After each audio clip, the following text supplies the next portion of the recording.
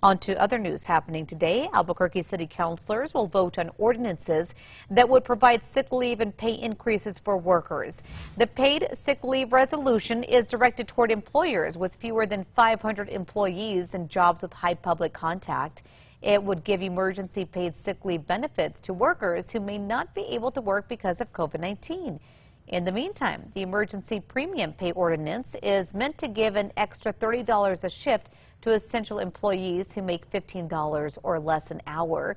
A third bill would require essential businesses to provide PPE to its employees.